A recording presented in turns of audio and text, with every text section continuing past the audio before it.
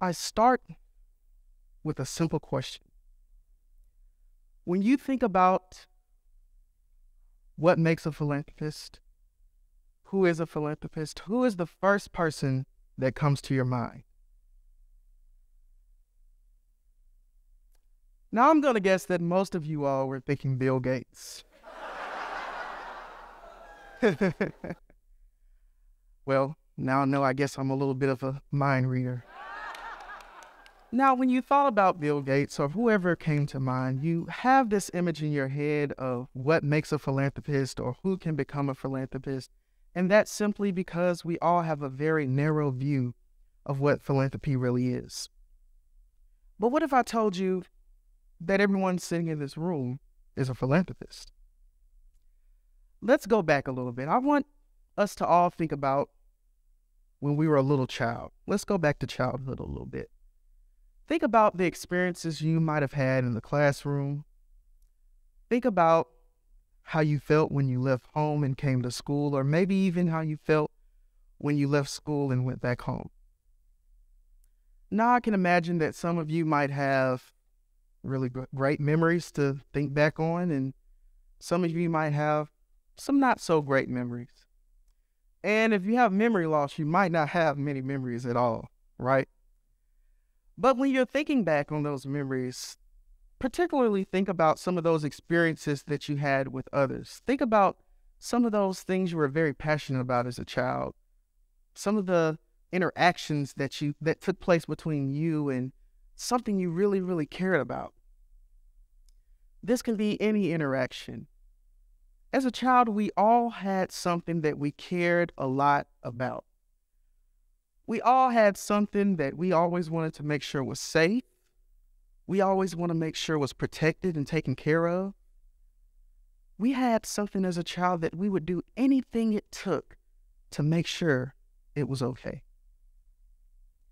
Now, if I had to give a personal example, now I was a little bit of a mama's boy when I was little. So an example that I can think of is when I left school and went home, I would do whatever I could to make sure my mom was happy. So even if that meant when she cooked a delicious meal, as you might can tell, telling her a simple thank you for what she had done that day. Think about those actions and those interactions you had. Now, when you think about it, you think about everything that you did to make sure what you were passionate about felt great, was doing great. Those were your earliest actions of philanthropy. Philanthropy has no appearance. If you go to look up philanthropy in the dictionary, you're probably going to find something similar that says philanthropy is the general welfare and promotion of the well-being of others.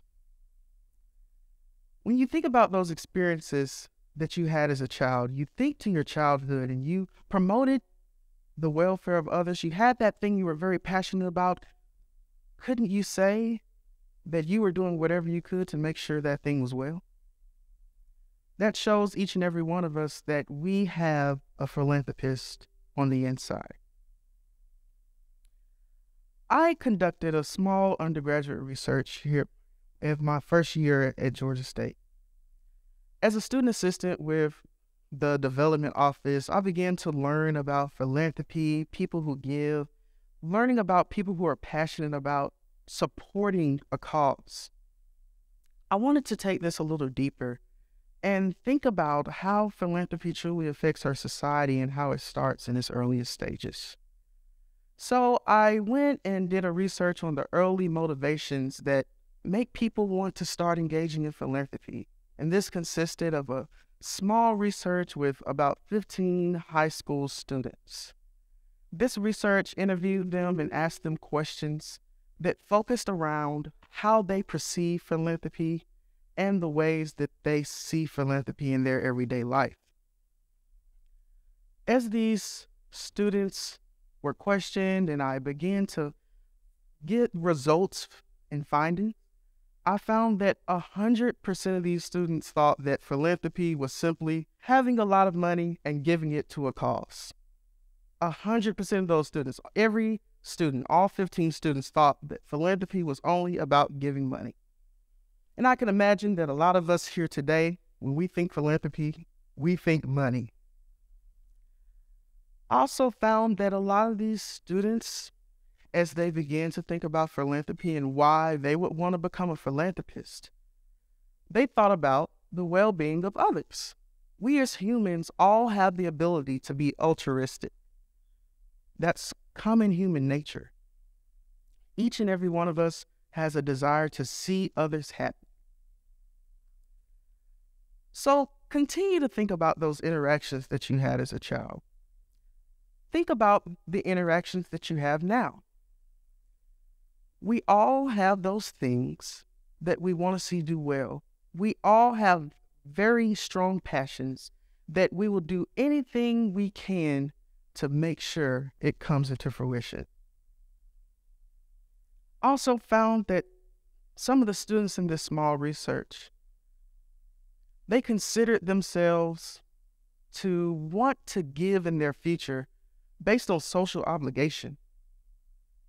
And this ranged from students saying, well, I want people to have the things that I didn't have. Or they either said something along the lines of, I have so much that I want to be able to give some of what I have to others. And they thought about that social obligation that we face in our society.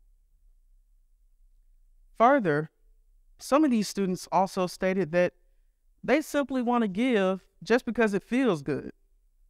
So everyone had various reasons that they could see themselves being philanthropic, being involved in the community.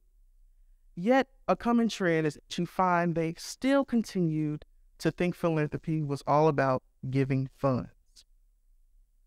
Today, I want to challenge each and every one of your minds to diversify how you view philanthropy. I also want to challenge foundations that fundraise, engage in philanthropic interests. Because if you work in the field of philanthropy, you begin to learn a lot of philanthropic jargon such as in-kind gifts, outright gifts. There's a variety of ways to give to a cause you really care about. So I challenge those foundations to utilize those different reasons and engage our societies in philanthropic acts beyond just giving funds. So let's kind of think about those questions we're asking ourselves today.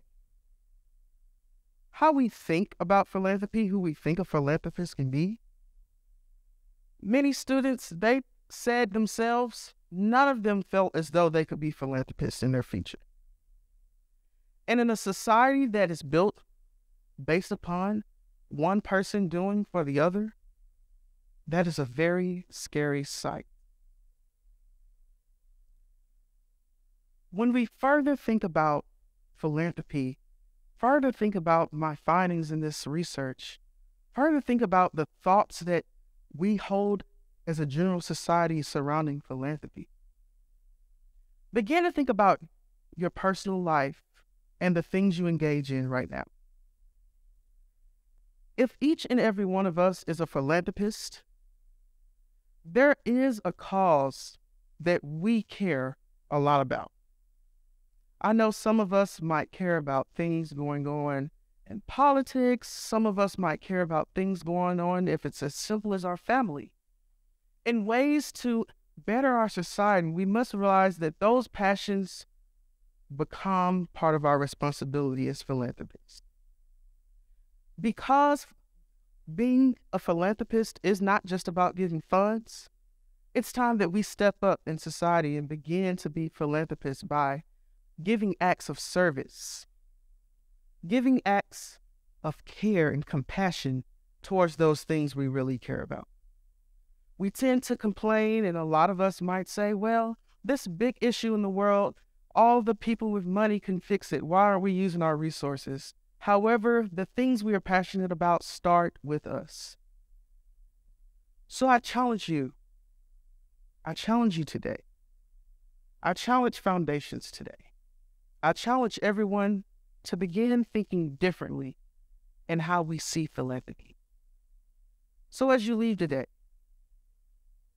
I ask you to go and think about those causes or those people or these groups, these initiatives that you really care about, and engage in philanthropy by stepping up and doing the work that it takes in starting a better society for our future.